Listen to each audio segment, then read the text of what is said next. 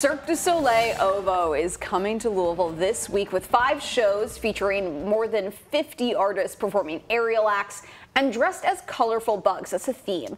The costumes are crafted from scratch and play a big role in telling that story. And we start with actually, white rolls of fabric.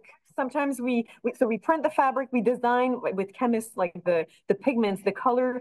Sometimes we create new textures with almonds or cabbage or anything that there's a lot of creation that happens. The tour performs close to 300 shows a year, and its run here is September 5th through the 8th at the KFC Yum Center.